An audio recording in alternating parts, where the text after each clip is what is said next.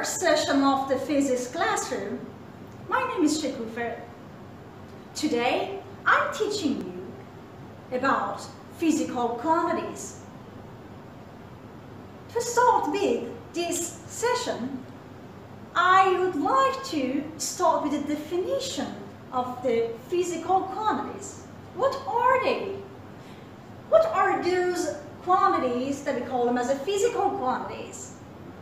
Physical quantities are those properties of the objects that can be measured by using a proper tool or instrument, and they can be expressed in a numerical value, or a numerical value can be used to be expressed, and then followed by a proper unit.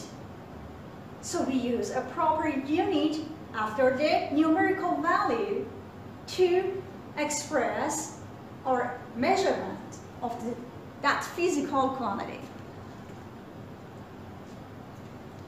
Now, what are the different categories of the physical quantities? Is there any? Yes, there are two different categories for these actually physical quantities. One of them is base, the other one is derived. The base quantities example is like length, time, mass, and temperature. How about derived quantities? Derived quantities are like volume, density, and speed. Why they are called as a derived quantities? Because they are usually derived from the base quantities. More than one base quantities they are combined together to make a derived quantity. Now, the first physical quantities that we want to talk about is mass. What is mass? Mass is amount of the particles that the object carry. And the instruments or the tools that you use to measure the mass of the objects can be balance or scale, and comes into two different types. One of them is analog or manual, and the other one can be the digital scale. There are many different units that can be used to measure this quantity. One of them is kilograms, which is the bigger quantity, and the other one is the grams, which is smaller unit for this quantity. Each 1 kg or kilogram equals to 1,000 gram. So if you want to convert kg to g or grams into kilograms, by using this, you can calculate any kind of the data that they give you. For example, they may ask you to convert 2 kilograms into grams. You can draw this table first and name the first column of this table as kilogram and label the other column as grams. What we know is that each 1 kg is equals to 1,000 g or grams. What is asked from you is each 2 kg is equal to how many grams? This is what we don't know here, so we want to calculate. So this one, 2 times 1,000 divided by 1, the answer should be written on this box. So 2 times 1,000 divided by 1 is equal to 2,000 grams, as you can see here. Now, let's see if we have different states of the matters and we want to find their mass, how the procedure is to find the mass of these different objects. For example, we have a solid object and we want to find its mass.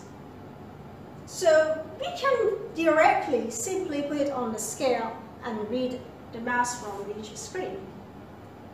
So you can, for example, you have a stone, which is a solid object. You put it directly on the scale, and you read its mass on this screen, usually in grams.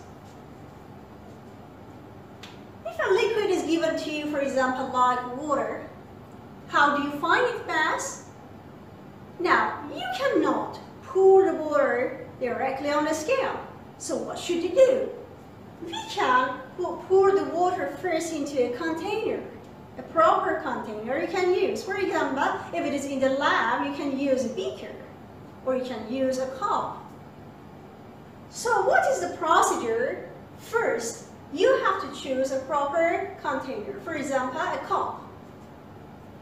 Then you have to put the cup, which is empty and not been filled yet, put it on the scale and read its mass from the screen and call it as an M1. Whatever it is the mass of the empty container, you call it as M1 grams. M1. Then you go and find the mass of the container and the liquid. Now you fill the container with that specific amount of the liquid which is given to you that you have to measure. Then fill it, then put both of them together on the scale. Read the second mass. The mass should be usually bigger because this is the mass of the container and it is plus the liquid. Call this measured mass as M2. Now what you have to do at the next step is to deduct the masses from each other. The second reading from the first reading of the mass, which is the mass of the container and the liquid together should be deducted from, you have to minus the mass of the liquid at the beginning, after the mass of the cup. Sorry. So what you have here, M2 minus M1, is the mass of the liquid alone, which is in grams. If it is in grams, it is 2, so the unit of this mass that you have gained here, the value should be, the unit that you use for this value should be in grams. If it is in kilograms, it should be in kilograms. For the gaseous objects, we have to follow the same procedure. This time we have to find a proper container again. For example, you have some amount of air or gas in a balloon. Then you can first transfer it into a specific container and then measure the empty container, the mass of the empty container, and after it is filled with that gas, then read the second mass of the container plus the gas, then use the same formula to reduce the answer.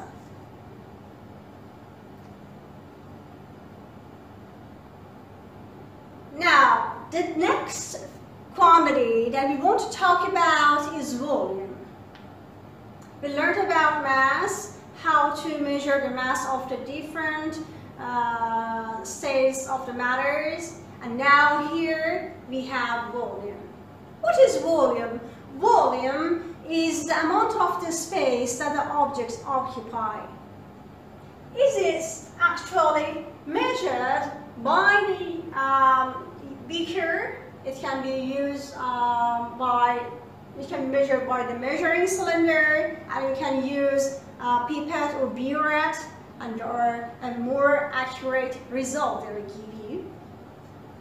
And the unit of these volume quantities there are many different units, but the ones that we are using now at this lesson and you have to learn is meter cube, centimeter cube, and millimeter cube, or also milliliter. How to measure the volume of a liquid? You simply take a measuring cylinder, and it is graduated here. You can see the marks. And then it is written in milliliter, or it is in cm cube. You pour the water in, and it is how the water appears. It is a little bit curved. It's not straight. So you have to know that you have to look directly to the water, and the water level should be at your eye level, and you have to read the lower meniscus here. So it means that at this example that I have done for you, the liquid volume would not be 35, it would be 30 milliliter. Now, let's see how we can measure the volume of a gas. So if gas is given to us, and for example we have a balloon filled with the air, so we want to know how much air is inside. So what you have to do is to prepare this experiment. So we can install the apparatus like this. You take a container and fill it with the water, and then you capsize the measuring cylinder, which is filled with the water also completely, into the water upside down. So the measures will start from here. The lower one is 10, then 20, 30, 40, 50, 60, 70, and 80, and my diagram here. Then you connect a tube to the wall, to the balloon here, and then let the gas to flow into the tube. When the gas goes into the tube and it goes into the measuring cylinder, the bubbles of the air, they come here on the surface of the water and the burst. So the gas or air will be at release here, and the water level goes down and becomes lower and lower. When the more gas is actually accumulated here, so the level of this water falls lower, goes down. So the volume of the gas can be read through the empty space here. So the empty space about the water level, whatever it is, it would be the volume of the gas. So for example here, the volume of the gas would be 20 centimeter cube. Now if we have a irregular solid doesn't have a defined shape, like a stone, how we can find its volume? You can use this method called as displacement of the water, and how it is shown by the diagram step by step. You have first to take one measuring cylinder again, fill with the specific amount of the liquid, and it can be water, and then whatever the volume is, you have to record it as your first reading of this volume. So the volume of the water we have shown here as the V1, which is here 40 centimeter cube. After that, you take one string and wrap it around the stone and tie it completely, and try to lower it slowly, gradually into the water and in the measuring cylinder, so that the water won't be splashed and causing some errors in the taking the measurements. When you place it down, you will see that the lower it goes, the water rises up. The water level rises. For example here, the second reading of the volume would be 60 centimeter cube. So we have an increase in the volume. From 40, it has become 60. Now, how do you find the volume of the system? Is by using this formula. The second reading we have here, V2 minus volume of the water at the beginning of the experiment. Whatever you gain here would be the volume of the stone. For example here, the volume would be 60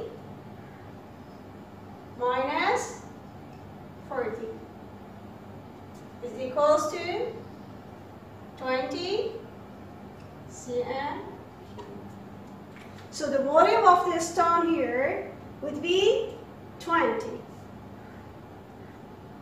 And finally, if you want to know the volume of a regular solid, for example, like a cube or a rectangular prism, you just simply take a ruler or meter and measure its side and then put it in the proper formula that is for that specific shape. If it is a cube, would be A power 3, or it is a rectangular prism, it becomes A times B times C.